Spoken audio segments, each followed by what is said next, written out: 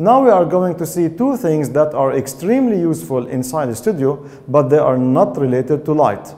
The first thing is sandbag. Sandbags usually can hold up to 5 kilograms of sand, and their only usage is to create weight. Why do you need weight?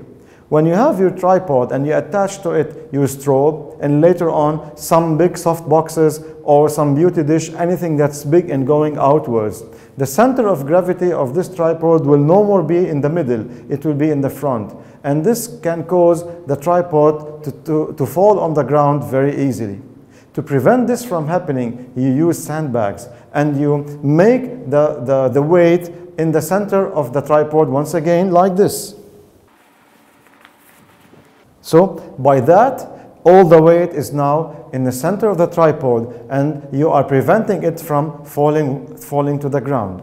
So it's very important to have sandbags. You can have more than one sandbag for one tripod or up to your needs.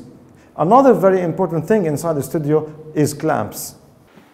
So normal clamps, regardless of the size of the clamps, you need a lot of clamps whenever you're working inside the studio.